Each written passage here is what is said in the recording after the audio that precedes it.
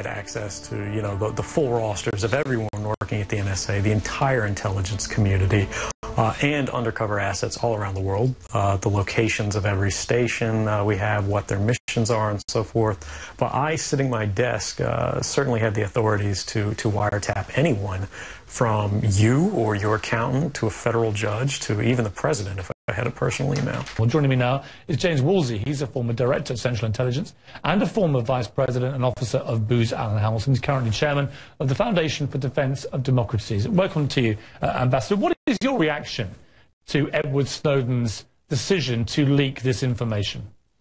I think Mr. Snowden had no right to arrogate to himself the right to decide where to strike the balance between liberty and security. President Obama pointed out a couple of days ago that this balance has to be struck, and that the court system, particularly the Foreign Intelligence Surveillance Act court, the executive branch, the president, attorney general, and the Congress, with the reviews by the congressional committees involved every few months.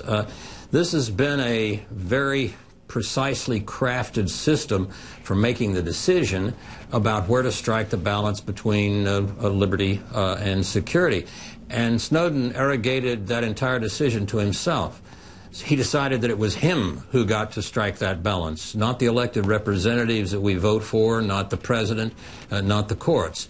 And I think for arrogance and improper behavior, the arrogating to yourself that kind of power when you're supposed to be taking care of your duties in the intelligence community is stunningly wrong. And since he's confessed to the crime, I hope that when we are able to take him into custody, he's locked up for the rest of his life. Snowden has made it easier for them to kill Americans and others. But isn't the reality that if you're in Al-Qaeda, of course you imagine that the American intelligence agencies are probably trying to check your email or your internet traffic or your cell phones. I mean, I've watched dramas on TV for years where this exact thing is done. It's not a trade secret. What is concerning many Americans is the sheer quantity of private data that appears to be being amassed by the government without anyone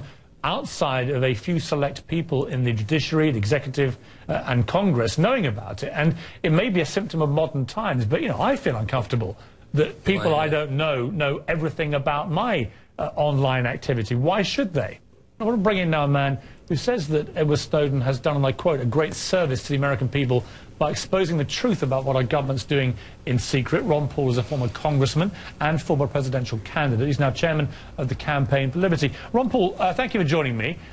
You are a supporter of Edward Snowden and his actions. Why? Well, from what I hear and what he's done, I mean, he's done a great service because he's telling the truth, and this is what we are starved for. The American people are starved for the truth. And when you have a dictatorship or an authoritarian government, truth becomes treasonous. And this is what they do. If you are a whistleblower, or if you're trying to tell the American people that our country is destroying our rule of law and destroying our Constitution, they turn it on, they say, oh, you're committing treason. So this is a big problem. And to expect any changes without an announcement like this, things keep getting worse. They've gotten worse steadily for the past 10 years. So essentially there is no Fourth Amendment anymore. And for somebody to tell the American people the truth is a heroic effort. And he knows that it's very risky. He knows he's committing, civil disobedience, and he knows that he could get punished. But he believes very sincerely, I'm sure, I've never met the man, but he believes very seriously that what our government is doing to us is so serious that somebody has to speak out. And I think the large majority of American people are sick and tired of hearing how many people are having surveillance on them, whether it's their phones, their internet, and email, and everything else. Matter of fact, I think the president ought to send them a thank you letter, because the president ran on transparency, and we're getting a lot of transparency now. So finally, we're getting the president to fulfill his promise about transparency. So that's pretty exciting for me, because I believe in transparency. But we have our government turned on its head. The government is supposed to be open, and we're supposed to have our privacy. But we don't have any privacy, and the government's totally secret.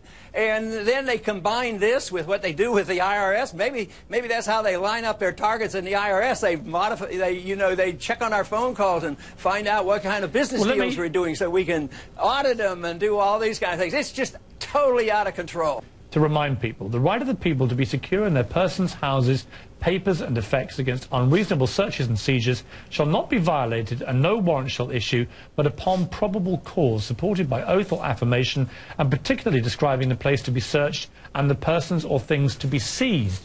Now, I just don't see how you can say that what is going on here in complete secrecy from 99% of the people it's being done to lives up to the Fourth Amendment of the U.S. Constitution.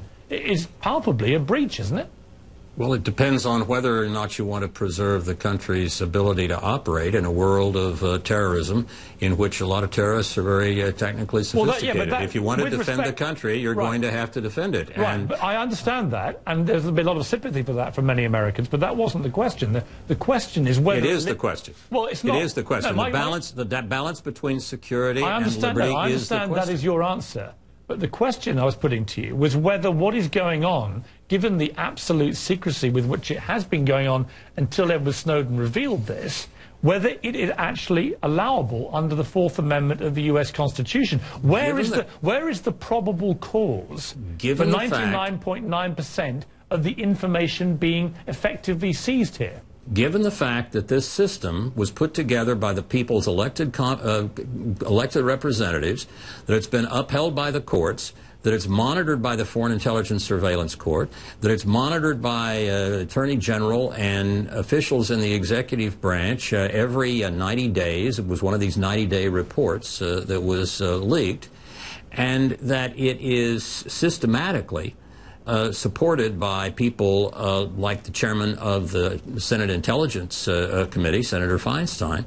I think you would have to say that the government on this subject has done a reasonable job of balancing these two very important interests. If you try to look at liberty without considering security at all, you're putting on blinders. You can't answer the question, just as you couldn't answer it if you just talked about security and not about liberty. They both have to be considered. That you can go to the FISA court and get a warrant. That's ridiculous. That's like the monitoring of the president, say, oh, well, we're going to pick and choose who we're going to assassinate, American citizen or not. But we have monitors. We're going to study this. That's the rule of law. What he's doing is repealing the Magna Carta. You can't just do these kind of things. And this one is not only repealing the principles of liberty, but it's destroying the Constitution. So my question should be to all of you who defend this nonsense is, what should the penalty be for the people who destroy the Constitution? They're always worried about how they're going to destroy the American citizens who tell the truth to let us know what's going on. But we ask the question, what is the penalty for the people who deliberately destroy the Constitution and rationalize and say, oh, we have to do it for security? Well, you know what Franklin said about that. You end up you lose your security and you lose your freedoms too. So I think we've embarked on a very, very dangerous course. The American people are with us on this. It's totally out of control. And I would say if you're confused about what we should do, just read the Constitution. What's wrong with that? Well, that gives a pretty good guidelines. If you don't like it, get people to repeal it and change the Constitution, but not just to deny it. I mean, we go to war without a declaration. We totally ignore the Constitution. That is what our problem is today. We have no rule of law, and people say, well, just let secret courts do this, and the government's to know everything, and the American people are to have no privacy. I mean, that reflects an intimidation. People are insecure and think that we need more authoritarianism. You're justifying dictatorship is what you're doing. I have to leave you there in full flow.